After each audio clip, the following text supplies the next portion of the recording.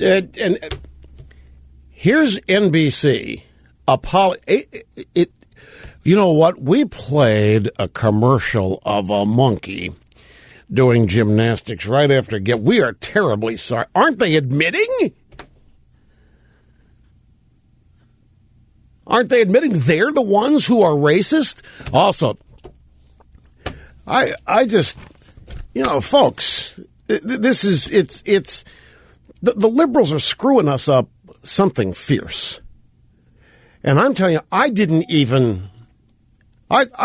watched the commercial because it was the end of the show. The way we've been watching this is zooming past the commercials and the stuff that we don't want to see. We let it record for 2 hours and then we start watching.